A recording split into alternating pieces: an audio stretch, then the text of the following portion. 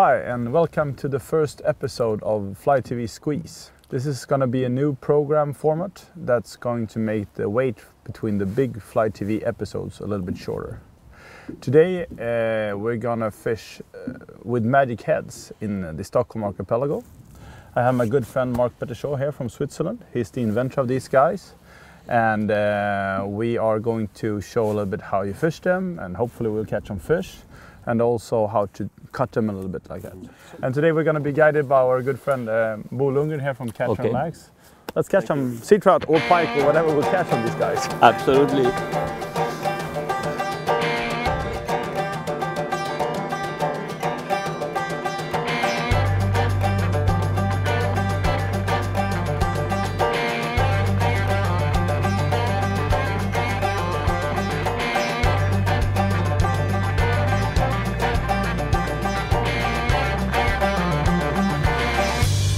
Oops, I thought it was a trout actually. But I'm happy for a pike.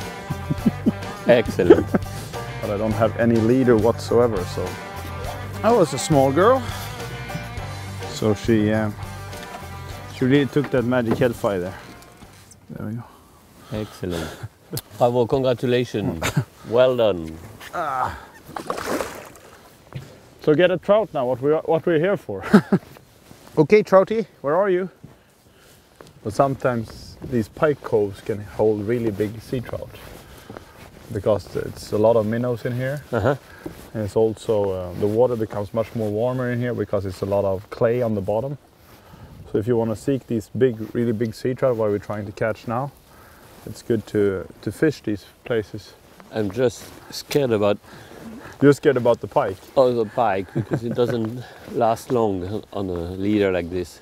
Don't be scared about the pike. They're very nice friends of mine.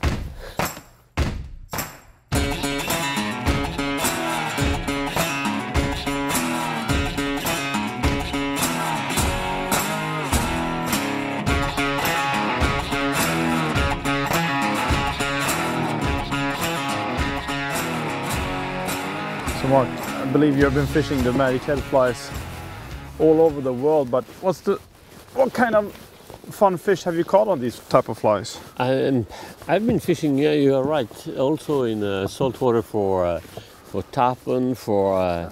but I also saw some picture from Spain, you with a major 2-meter catfish or something absolutely, like that? 2-meter catfish on those magic heads. I mean, every predatory fish apparently likes it very much. I think it's the movement who really create an attraction, but it is not written on a hook shank trout only. No. But the wind is perfect here. Yeah, it's actually a very nice spot. Should be fish here. It's just making these 500 casts before they bite. Yep. Here. That was the 501 cast. So excellent. Bite. It took that tan magic head fly. Whoop, whoop. It's a good one. Yeah, it's a nice one. It took when I stopped it and talked to you there and talked about 500 casts, it just boom. Excellent. There we go. Nice. Bravo, monsieur. That's a nice one. Oh, in very good condition. Yeah. I think he wanted that fly pretty bad.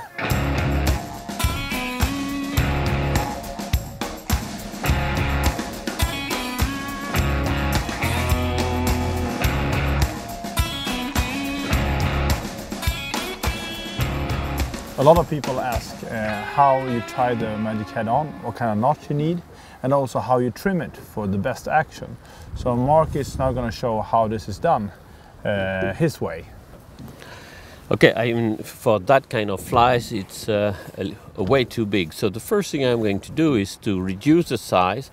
For that, I will squeeze it that way, and with the scissors, I will make a small like onion ring, like this, and this is about the correct size for this size of hook.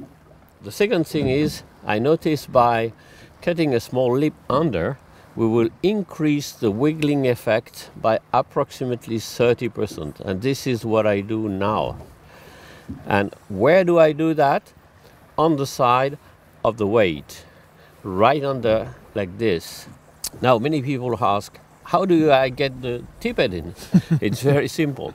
You just push and reverse the cone that way. And then you have access directly in the eye to put the tippet in. Now we'll just put it on a rod and we will wash it right now. It's just perfect. That's the right size. Have you done this before?